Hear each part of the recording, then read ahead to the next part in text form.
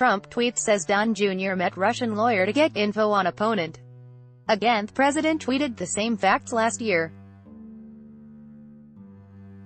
A Sunday tweet by U.S. President Donald Trump said that an infamous meeting between his son, Donald Trump Jr., and Russian lawyer Natalia Veselnitskaya was arranged to get information on an opponent.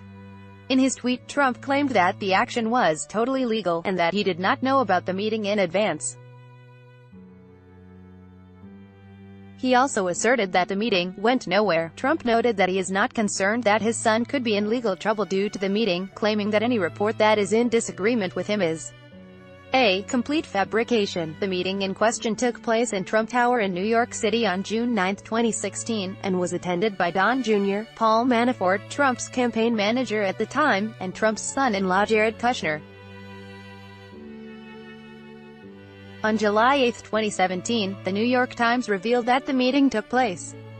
Following the NYTimes.com publication of the meeting, Don Jr. said in a statement to the Times that the meeting was focused on the adoption of Russian children in the United States. The successful program had been popular in the U.S. for several years prior to being shut down as relations between Moscow and Washington spiraled downward in 2012. The next day, the New York Times reported that Don Jr. had been offered damaging information on Democratic candidate Hillary Clinton before agreeing to meet with Veselnitskaya, whom the newspaper characterized as a Kremlin-linked lawyer. Later reports suggested that then-candidate Trump dictated the statement himself, an assertion that has been repeatedly denied by the president's team, including attorney Jay Sekulow.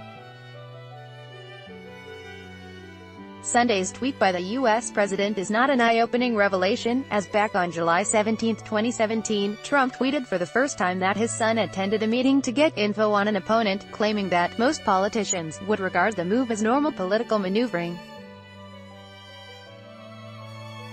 Trump has repeatedly insisted that he was not aware of the June 9, 2016, meeting prior to its occurrence.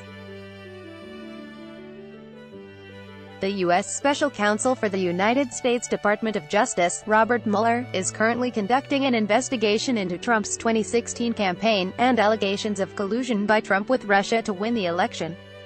Trump's former campaign chief Paul Manafort is currently on trial for unrelated charges of money laundering in Ukraine. Moscow has repeatedly denied meddling in the 2016 U.S. presidential elections. According to factcheck.org, there is no publicly available evidence that Veselnitskaya provided incriminating information on candidate Clinton.